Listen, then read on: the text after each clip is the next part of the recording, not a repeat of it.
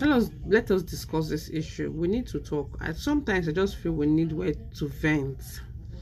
So I'm opening my comment section, my chat room will be open, my DM will be open. If you don't want to drop your comment on this on the open platform, you can actually slide into our DMs. People have messages I've received in this past month, this month alone, it's overwhelming. I'll be like, wow, so what happened? How did you get married to this person? Why? What did you see? So I'm coming out publicly. Let's see if we can in a way help each other.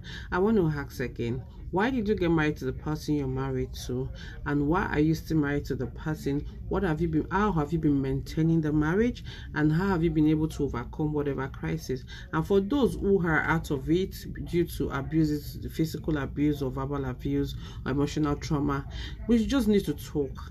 This is an open field for conversation, so let the game begin. Let's talk.